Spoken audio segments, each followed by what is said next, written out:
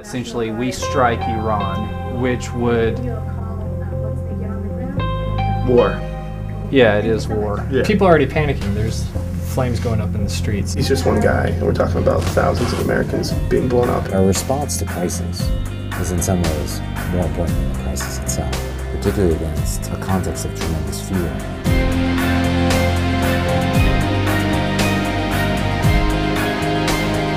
Reports are streaming in that only minutes ago, a large-scale explosion erupted somewhere in Baltimore. We're joined now by Jeff Reed. Yes, yeah, I'm at the port of Baltimore. A big section of the shipyards just went up in flames.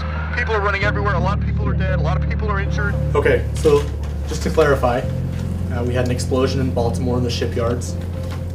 Shipyards are on fire. It could have been an airplane or a helicopter. Also, Iran has mounted some troops in Syria.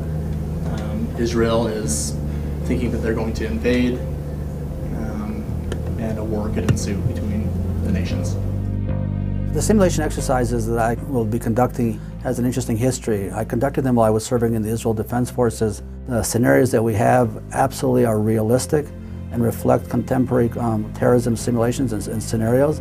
One of the major issues that we have right now is how to treat our detainees, the people that we have, how to treat them as far as interrogation techniques. The entire production team, including the students, includes 60 people. We have the virtual participants from the National Defense University. We have experts from Salt Lake City who will be, in many ways, role-playing themselves. We have a sheriff, we have U.S. attorneys, we have a policeman, we have the reporter. So we knew that going in, that whatever we'd scripted, that was just sort of an outline, and the students would really carry the simulation, and that we would need to be able to adapt to those kind of things on the fly. And what you're doing is you're tying my hands. You're not letting me follow this up. Sir, I mean, we got thousands of American lives here.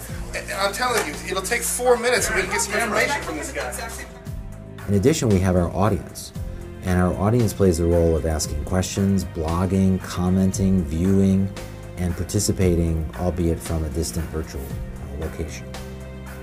That's one of the unique aspects of this, is that somebody sitting wherever can ask us questions and will get online information, responses.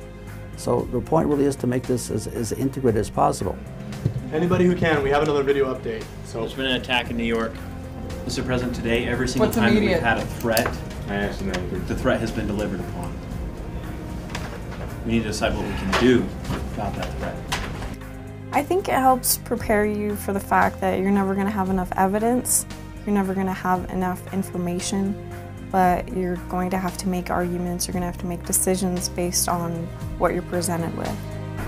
I would like to think that everybody now has a better idea of what it is, how hard it is to make decisions. So it looks easy, it looks effortless, but in real life, man, it's hard. We hope that students will gain an experience that sophisticates them about the difficulty of making such experience. And as they go into their professional lives, whether it's in counterterrorism or other fields, that they bring the emotional resources and the intellectual resources that they gain from the simulation to those, however different, crises. My take on this at all times is next year needs to be bigger, better, more exciting than this year, fully with the understanding that we really are the nation's leaders in this field.